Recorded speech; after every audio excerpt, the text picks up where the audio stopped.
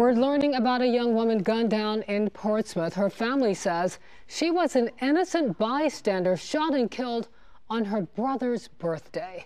Good evening, I'm Regina Mobley. And I'm Stephanie Hudson. The shooting happened on a Monday evening in February on Alaejah Road. 22-year-old Alaejah Johnson died at the scene. Police have not made any arrests yet in this case. 10 on your side's Kiana Patterson has new information from the victim's family. Alaejah Johnson was loved by so many. She was caring and giving, and her family wants people to know that their actions have consequences. They're now calling for people to come forward with any information.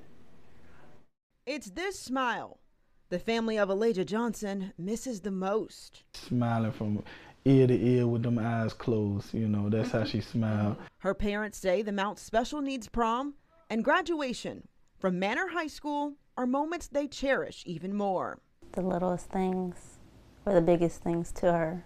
Now, when you turn onto Alaejah Road, you'll see her memorial. That's a symbol for everybody that's riding past to know that we're not going to forget what happened. On February 27th, her brother's 17th birthday, she was helping her dad as he brought in the cake into the house. As soon as I shut the door, it was a wave of shots.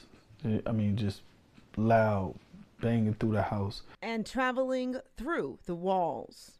The shots come in and, you know, it hits her in the head, and she goes down, and I'm yelling, you know, for my wife to call 911, and as she's trying to do that, another set of shots come through. A horrific event, cutting her life short at just 22 years old. She saw the world through the eyes, I say, of an angel, you know, and that love that she put out there, you know, it was genuine. Her family says she was labeled with special needs, but that never stopped her. She was boundless in the things that she could do. Over 200 people showed up to her funeral, the support overwhelming.